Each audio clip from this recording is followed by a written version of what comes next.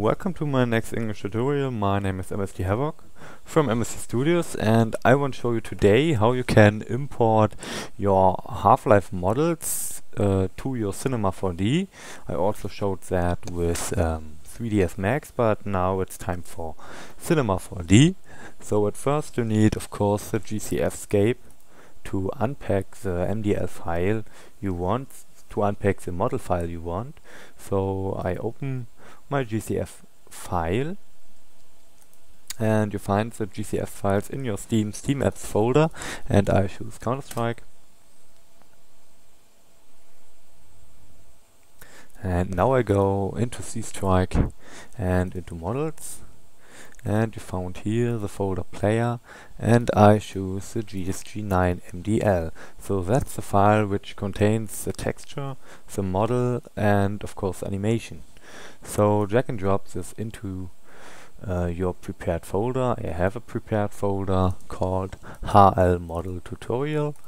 So now I can close my GCFscape and I go into Milkshape.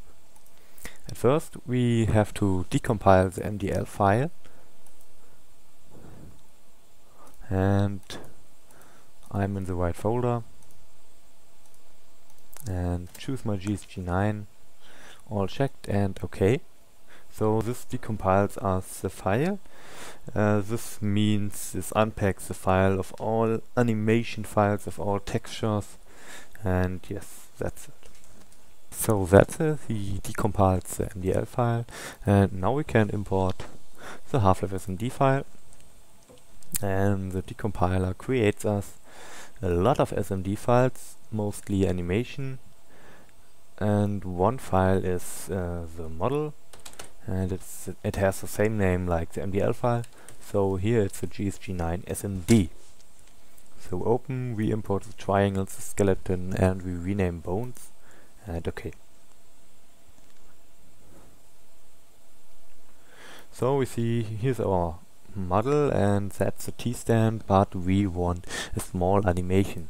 So I click on anim, and total frames is 30 frames, and I go to the end. So current frame is 30 and total frames is also 30, and now I import my animation. I choose also a SMD file, and I want now that he is running. So click on open, and we don't want to import the triangles because it doesn't contain any. And now here's the question we want: do you want to append the animation at the end of the current animation? And yes, we want that. This means the animation is in the end of 30 frames. So our current frames, or our total frames, goes to 67, and we see now the person is running a little bit weird because he's moving like he's running forward, but the whole object is moving backward. So we want to fix that in our Cinema 4D.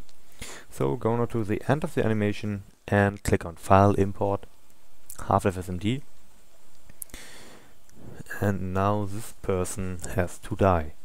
So we use a small animation for this, and I take here gut shot, and of course no triangles but the rest. Okay, and we want at the end appending. So that's it. Our timeline is a little bit longer, and we see total frames 121, and we see he's running and he's dying, and that's all we need, and we can fix them later in Cinema 4D. So now we go on export, and we don't use Autodesk 3ds Max, we use alias FBX. So click on it, and now give him a name in GSG9 and click on Save.